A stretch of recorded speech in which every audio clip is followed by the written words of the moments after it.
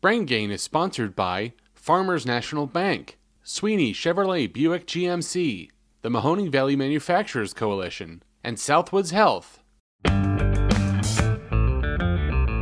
Obviously, this is not an ambulance. This is what we would call a supervisor's vehicle or a backup vehicle. So when that ambulance crew, that paramedic and EMT are sent on a call, that may be that cardiac arrest or that bad accident, we send a supervisor or a medic, a senior medic in a vehicle like this to go and support that crew.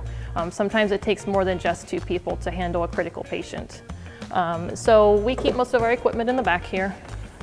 And we have pretty much the same thing that is on an ambulance. For example, cardiac monitor.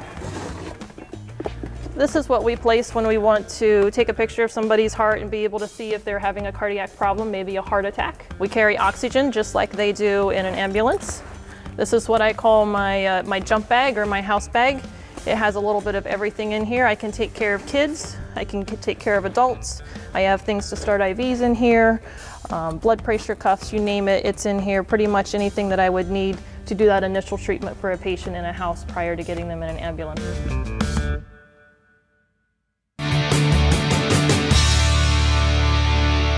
Brain Gain is sponsored by Farmers National Bank, Sweeney Chevrolet Buick GMC, the Mahoning Valley Manufacturers Coalition, and Southwoods Health.